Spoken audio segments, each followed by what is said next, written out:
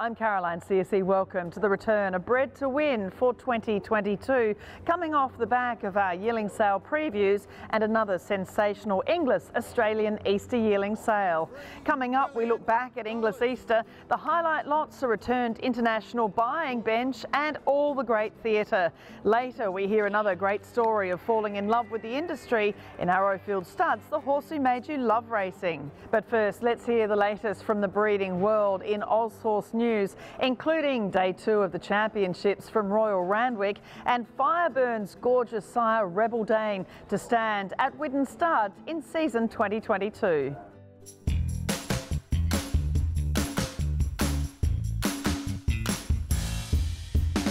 10-time Group 1 winning champion on the track, So You Think, has continually been amongst the top echelon of Australian sires. But Saturday, on day 2 of the championships at Royal Randwick, he went to another realm. The hugely popular son of High Chaparral now leads the Australian General Sires list after his 3 Group 1 winners in a row increased his sire earnings by $440,000. And with the Adelaide and Brisbane carnivals to come, and his numbers currently in training, there's no reason he can't hang on and take the title at the end of the season. But Knight's Order will lead all the way in the Sydney Cup. Last year's Brisbane Cup winner, the Gay Waterhouse and Adrian Bott trained Knight's Order, was dominant in the 2-mile Sydney Cup, becoming So You Think's first European-bred Group 1 winner.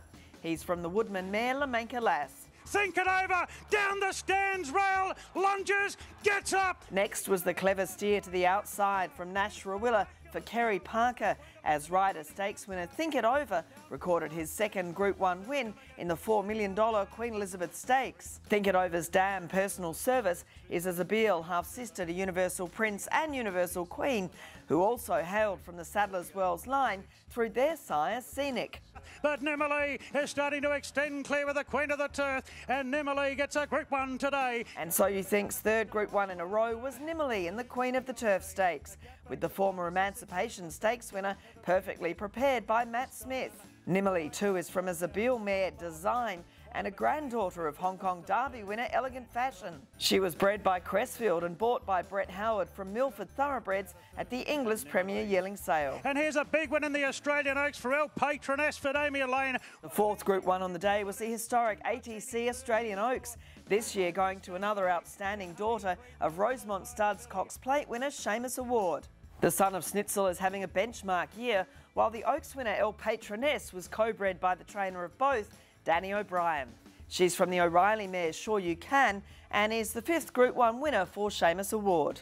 Alaskan God got himself into the clear. He's coming with a hell of a run. The other 3-year-old classic on the day was the West Australian Derby, won by the son of Playing God, Alaskan God, with connections now eyeing off the Melbourne Cup. From the reset mare Lady Alaskan, the gelding was sold by Mungerup Stud to Dan Morton. Widden Stud announced through the week it will be the new home for Rebel Dane, sire of this year's Golden Slipper and Sire's Produce Stakes winner Fireburn. Rebel Dane started his career at Swettenham Stud before moving to Victoria's Glen Eden Stud, but deserves the chance to be visited by some of the best broodmares in the land at Widden in season 2022. It's just a marvellous stage we're at now, particularly for people like Louis Mahika and his team that he had in the horse right from the start.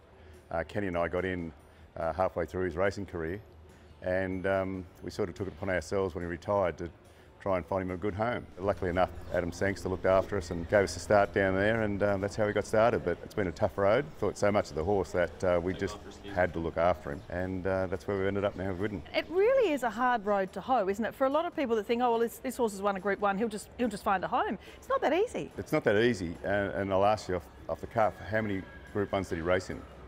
Was it 18 or 19? 20? 25. 25, there 25. we are. So you look at the horse retiring, he went to start at 8 years old. He was fit right to the end, won a late Group 1 as well, the Manicato. Like it's just a story that it shouldn't surprise you as to where we are now, but certainly does. Fireburn's really been a wonderful thing, and it's great to see Louis and his team race the filly and doing so well. Hasn't it? At Widden Stud, I mean, what a wonderful historic Aussie colonial sort of farm, and it's the perfect fit. Yeah, no, it should work really well, and the boys will look after him there. I just walked through their barn on the way down to ours, and they're all very happy and fired up, so yeah, we'll see how they go. Looking at Fireburn's pedigree, the factors that stand out include the Danehill and Northern Dancer on both sides, and again through Rebel Dane sire California Dane, crossed with the So You Think mare Mullover, it's another representation of the Saddler's Worlds line crossed with Danehill, one of the world's great nicks. Widden Stud is also adding Group 1 winner Portland Sky to its roster in 2022. The son of Deep Field dead heated for first in the 2021 Oakley Plate, and his sire stood last year at a fee of $88,000. Portland Sky's fee has been fixed at $25,000 with lifetime breeding rights available.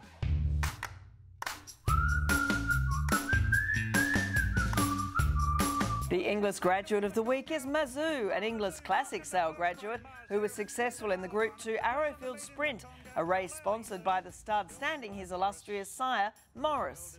Mazu is from the Flying Spur mare Chatelaine and was sold for $180,000 at the Inglis Classic Yearling sale by breeder Parsons Creek Farm to the Ward brothers of Triple Crown Syndications. He's a half-brother to Coolmore Stud Stakes winner Headway and is another promising 3-year-old for his champion Japanese sire Morris, who also has triple Group 1 winner Hitotsu in flying form this season.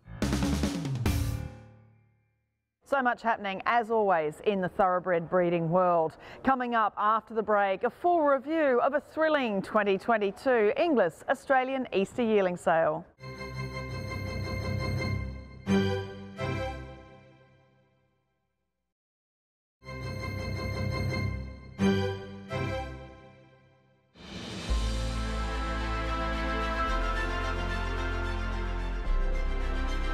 In our Cambridge stud news for this week, their greatest performer in their yellow and black checks, Probabeel, has been confirmed to visit their own Almanzor this season, her first at stud. Cambridge Stud produced a beautiful story with Probabeel's former trainer Jamie Richards farewelling the mare before he heads to Hong Kong to train. One of New Zealand's greatest mares of the modern era, the daughter of Probabeel, looks a treat, and Almanzor has in recent times sired the Karaka Millions winner Dynastic, a race Probabeel won before returning to win the 3-year-old Million and 4 Group 1s, including the 2020 Epsom Mile. The Inglis Australian Easter Yearling sale saw the return of sale largely normal, an elite buying bench from Australia and around the world, and a mouthwatering selection of yearlings bound for Group 1 success on the racetrack, and the hopes and expectations of thousands of new owners alive and well for the coming months and years.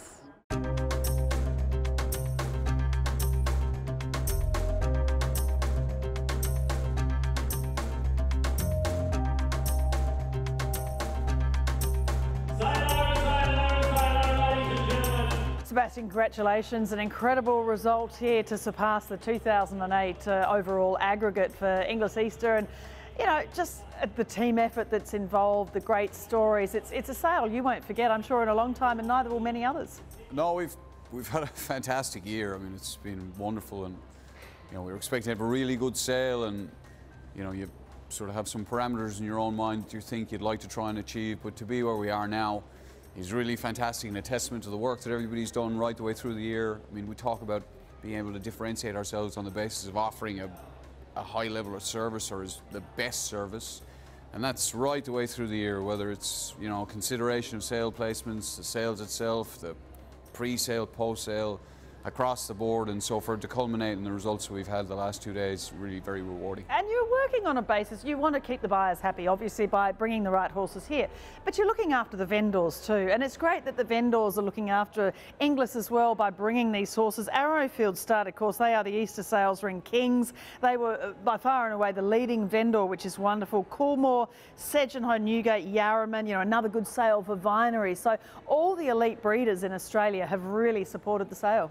Look, fundamentally, we go to the vendors every year and ask for the opportunity to sell their best horses, or what we think are their best horses, or what they think are their best horses, and some choose to, some choose not to. So for those who are here, you know, we take great responsibility in trying to achieve the best result we can for them. And you know, I feel like over the course of the last 2 days we've achieved a lot of really fantastic results. You see the emotion through the day.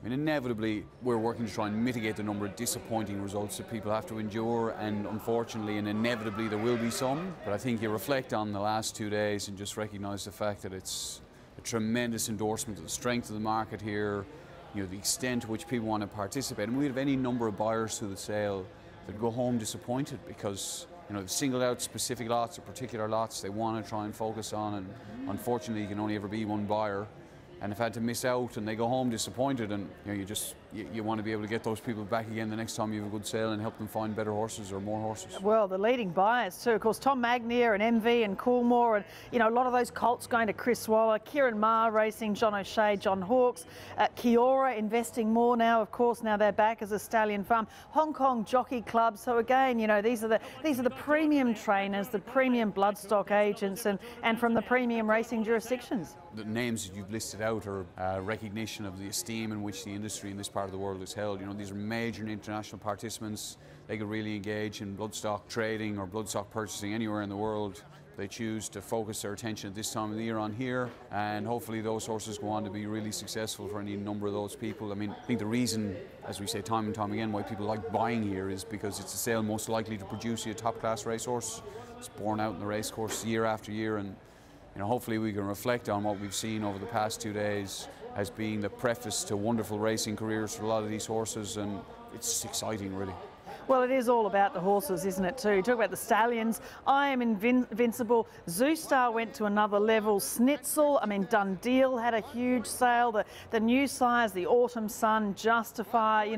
It's such a wonderful range we're so lucky to have here in Australia. There's any number of hugely progressive young stallions amongst that group. Zoostar was a horse we had a particularly strong feeling about in the spring.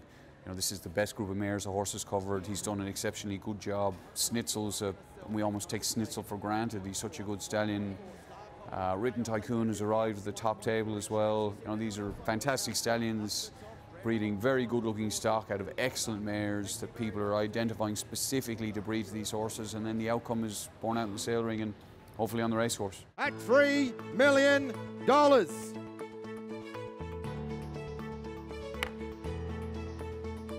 Coolmore buys. Thank you, Coolmore. Can't believe it.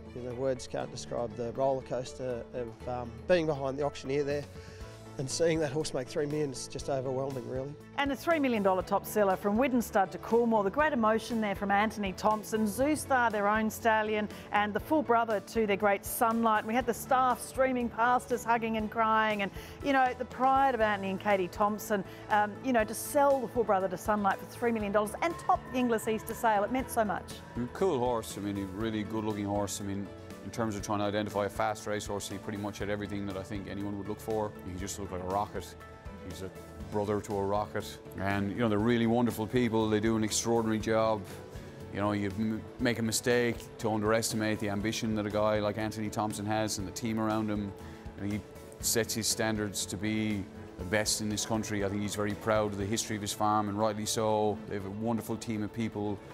They've been regenerated by a number of young people being added to that group in the last number of years, and I think it's borne out in the enthusiasm that we see from them at the sale. I think to go and do that at any sale is really incredibly difficult. I don't know if people would ever quite appreciate how hard it is to breed a horse that good, but they've done it and they've been rewarded for it, and it's fantastic we had the opportunity to be part of it. And of course, Coolmore Stud buying not only that colt, but also the Snitzel response, the full brother to Estajab, from Arrowfield Stud to Coolmore. And as Tom Magnus said, they're there to buy stallions, heading to Chris Waller as well. And really good to see Coolmore investing in new stallions. Obviously they have their own stallion whole, sort of roster of wonderful stallions, but buying up Snitzels and I Am Invincibles and those sorts of horses, it's great to see. Well, Coolmore have been to the forefront of the industry internationally for 50 years. John Magner has been a pioneer of the industry. He's recognised opportunities before anybody else has. They're very broad-minded in their thinking, so it's great to see them buying the progeny of different stallions here. I think they've had a tremendous level of success with this syndicate in particular in buying Home Affairs. A number of exciting 2-year-olds in this crop, and I think Home Affairs sets a standard, admittedly a very high standard, but a standard for what they set out to achieve with these colts, and I think it'd be a brave man to bet against them doing it again with the graduates of this sale. And of course the Snitzel Silence Edition, Arrowfield to Hawks Racing for $2.2 million. They bought Estajab, of course, from Arrowfield, who won the Golden Slipper, the $1.7 million filly. And you just know that this filly's going to get every chance with Team Hawks. You talk about Coolmore or John Magner being a pioneer of the industry. John Massar is the Australian equivalent. I mean, he's been, you know, singularly biggest, or the singular biggest asset to the industry here over the last any number of decades. It's extraordinary what he's been able to do, and the manner in which he's cultivated families, developed families, you know, encouraged investment in this jurisdiction has been incredible. And you see the fruits of his labour at a sale like this, because just so many well-bred horses, well-credentialed horses that, you know, the families of which have been strategically developed over time by a variety of different stallions, you know, established horses like Snitzel and Not a Single Doubt, to progressive young horses like Dundeel, and then young horses like Morris and the Autumn Sun. It's really extraordinary what he's been able to do. And, you know, those good yearlings, whether it was the Response or the Silence Edition, you know, right the way through. I mean, it's just an incredible thing to be able to do what his team has done, and they deserve to be well rewarded for it. At $2 million, I sell it this time. Last time I called, at $2 million, I sell. $2 million.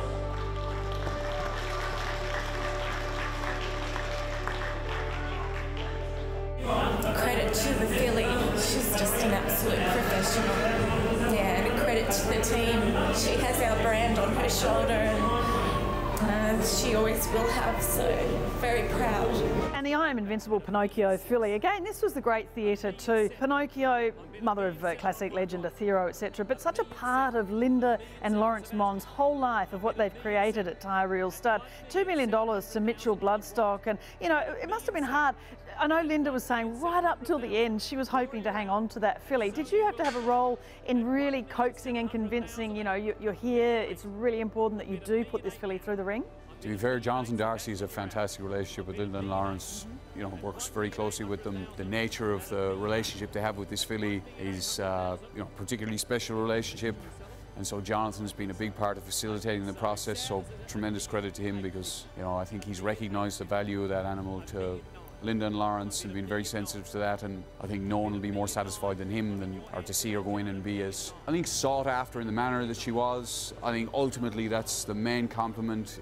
It's not a case that she just went in and made a big price. She went in and was admired by everybody in the complex, and I think that's, you know, ultimately the best compliment you can pay to the work that Linda and Lawrence do, Rob on the farm, etc. And I think that's part of the reason why Linda and Lawrence to be so emotional about the whole experience. It's just such a great compliment to be regarded and to the standing that they are now. And I guess overall, just wrapping up, we see, you know, Newgate Farm, they had the I'm Invincible Rude Awakening, $1.7 million to James Harron. But Newgate, you know, Henryfield, we see the energy behind, you know, these sort of people in the industry that really stand, the whole industry, the Inglis Easter Yearling sale, and everything that's happening in the breeding and racing game here in Australia, just looking ahead in leaps and bounds for the future. Look, Henryfield's going to be fundamentally important to our sport and our industry for as long as he wants to be. Extraordinarily hard-working guy, very smart guy, you know, services his patrons just like in the most incredible fashion. You know, I don't think you'd meet anybody who doesn't enjoy business dealings with Henry.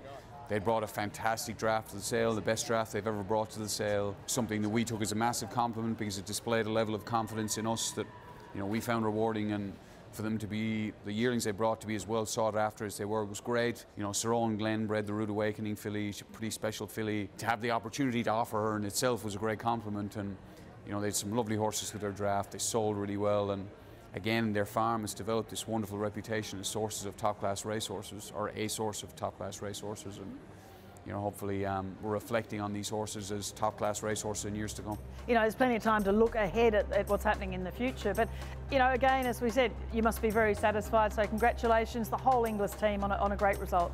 Yeah, it's great. I mean, we were a really fantastic group of people. As a group, we do work really hard. I mean, we are very sensitive to the fact that we want to do well. A lot of ambitious people in the group. You know, we're always trying to identify ways in which we can do things better, improve, etc. You know, it's a pleasure to work for a family like the Inglis family, you know, who are really understanding, facilitative, compassionate people, and creates a really good environment for people to go about their job. You know, I think we just look forward to getting stuck into the next occasion. We have a lot of big sales through April and May, or through the rest of April and May, and again, the objective is always the same. We want to offer people a good service, help people achieve good results, and I think if we can continue doing that, we'll continue to enjoy it.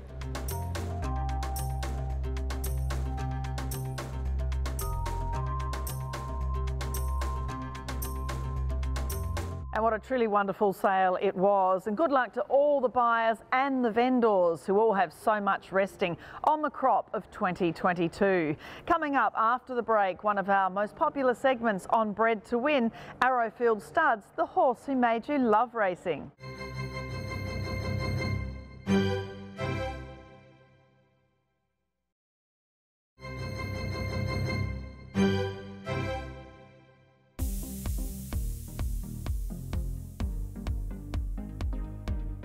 Well, Carolyn, I won't be alone in declaring its might and power. And I liked the sport before Might and Power's Caulfield Cup, and being at the track, watching him in action, I was in awe and truly fell in love with the game. And there's actually quite a funny story behind it, because I was a cheeky teenager at the time, and they used to have billboards on Dandenong Road leading up to Caulfield Racecourse, where they'd have the previous year's winners, and then they'd have the current year, which I think was 97, and a question mark. So my friend and I got up in the middle of the night and printed out this huge Marble Hall sign and stuck it on. Anyway, after the race, Marble Halls ran down the track, and this old guy sidled up next to me and said, "How good was that?" I said, "Amazing." He said, "Did you back it?" I said, "No, I actually backed Marble Halls."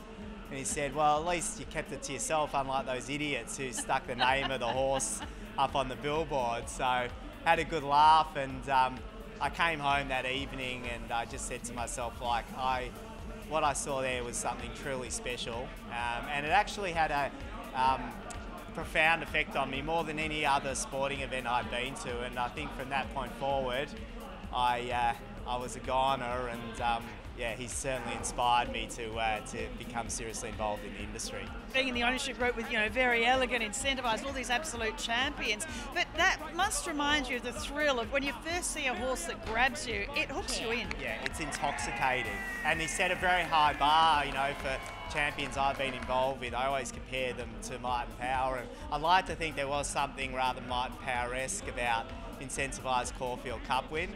Fortunately, I couldn't be on track, and no one could. But there was something certainly that brought back memories of Might and Power, and hopefully he can do what Might and Power did as well, come back the following year and win a Cox Plate. So I'm hoping. Always great to hear from those investing in the racing industry, and thanks to Brae Sokolski for sharing his love of the horse on Bred to Win. That's it for this week's show. Don't miss next week's as we show you the behind-the-scenes story of one of Arrowfield Stud's most important staff members, Adam Shankly, the man who cared for the wonderful Arrowfield breed shapers, Redute's Choice, Schnitzel and more, and prepared Not a Single Doubt, and more recently the Autumn Sun as yearlings, and welcomed them back to Arrowfield as stallions. That's next week. I'm Caroline Searcy. Look forward to seeing you next Monday night on Bred to Win.